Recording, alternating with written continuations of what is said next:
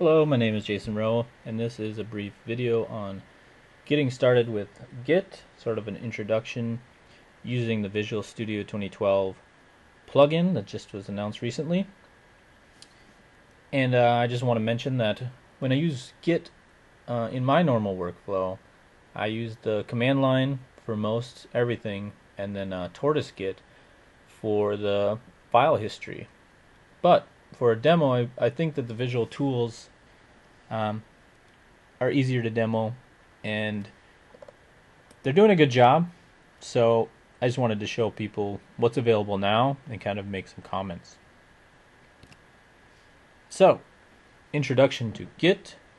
Going to go through some basics of why people use Git, how to get started, and then go through a demo of initializing a repo and branching and merging using the Visual Studio 2012 plugin. So why use Git? It's open source distributed version control system designed for speed and efficiency. So it's in a nutshell that wraps it all up, but some of the other major reasons are it's getting easier to learn. There is lots of tooling available on websites with documentations and books that I'll kind of show you.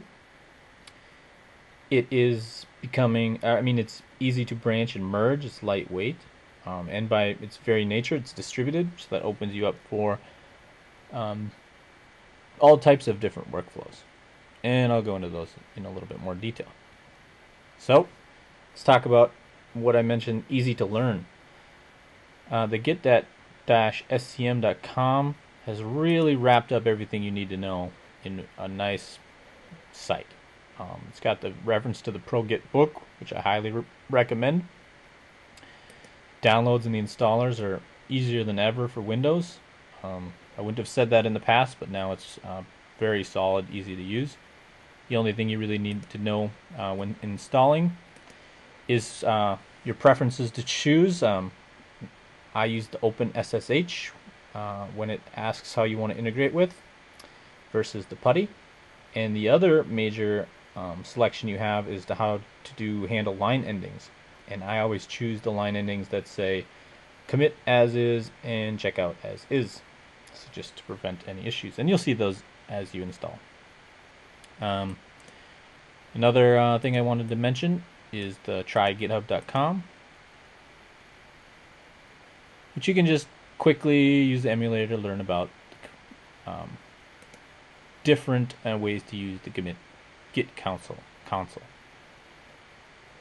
So it's a nice easy emulator to get started without installing any tools.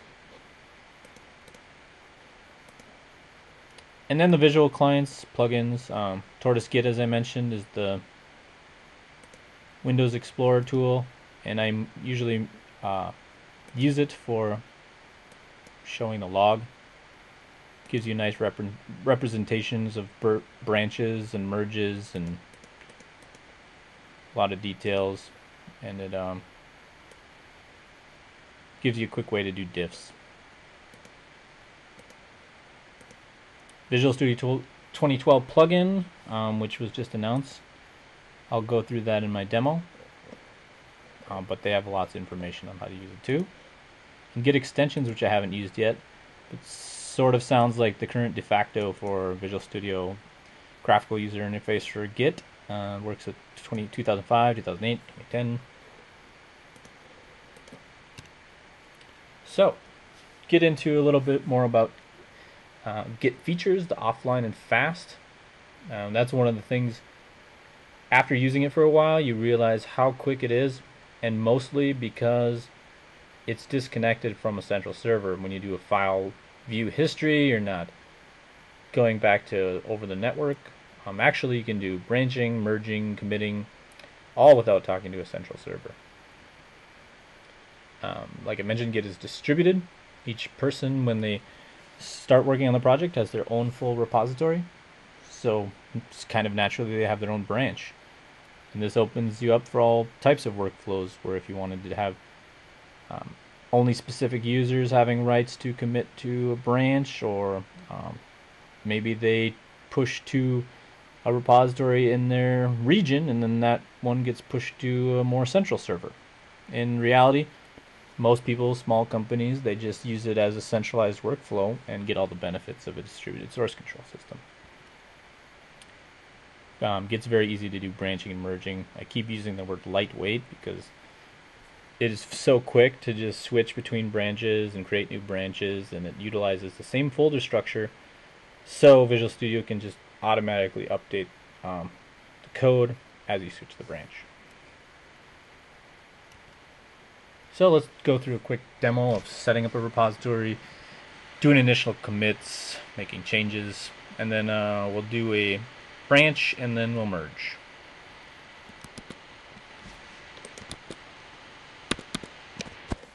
So we'll just do file, new project, and we'll make sure add to source control is selected, and we'll choose Git. So our initial Git repo is set up. You can see that right here. So it's no changes, and we've got all these pending files to add. And Visual Studio represents those as plus marks. So we'll right click and we'll do a commit. And we'll move, drag and drop everything into included in this change. Make sure everything is saved. And do our initial commit. So we've got our initial commit.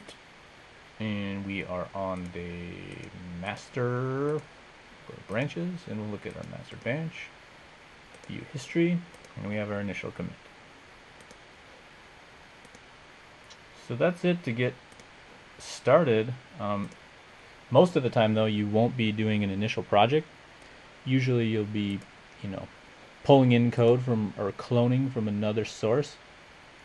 So there's this little plug here, connect to team projects, and you can go to clone, and you would just use HTTPS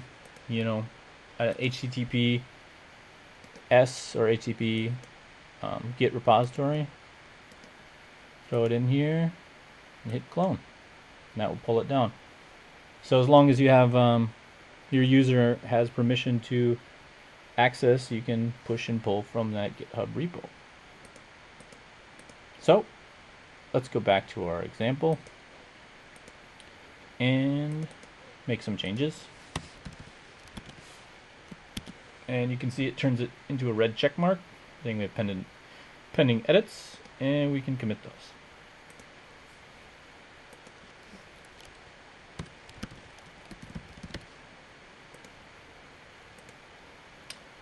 So now that we've got everything set up in initial commit, let's do a branching and merging scenario. So we'll say we're working on bug fix, and remember we're on the master branch right now, but let's say we start a bug fix and realize it's going to take more than a few minutes, so we want to be on a branch. Go over to our branches, new branch, and we'll name it bug fix branch. And we'll select checkout, which means we're going to switch to that branch immediately after creating it.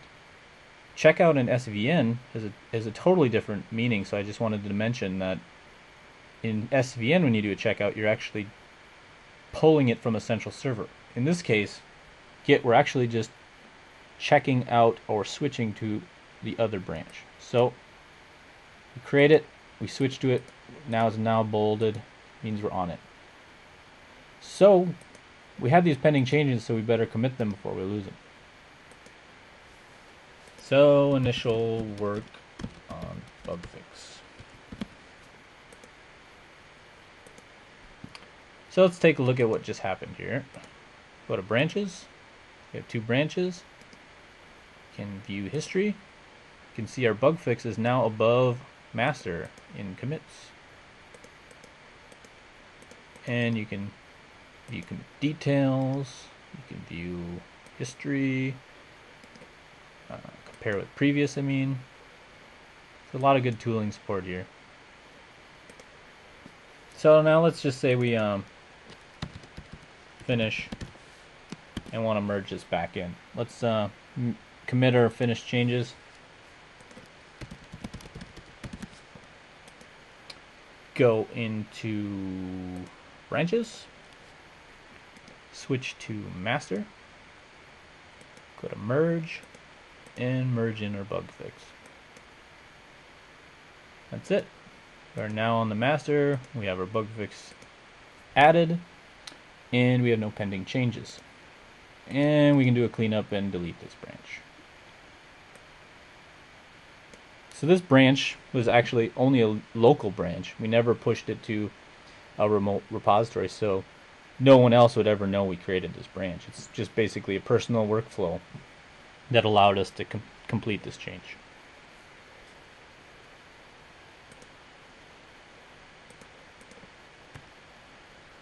So if you gotchas and questions, if you have questions, I mean, you can contact me at jason.rowe@gmail.com or leave a comment. So gotchas, as I said, the Visual Studio 2012 plugin only supports HTTP, HTTPS at this time. They're working on SSH support. It's a consumer technical preview, meaning it's not a live production thing at this point. To me, in my comments, I would say they need some work on merging, conflict resolution. In most cases, Git will just automatically merge things, but they do have some work around that, and I would stick with the Tortoise Git or the other visual plugins for now. But they're making a lot of progress, and it looks pretty good, so I wanted to show those off. Another gotcha is Git has no revision numbers since it's snapshot based. It uses the hashes, so a lot of teams will start using build numbers instead of revision numbers. So thanks for your time, and I hope you got some good information.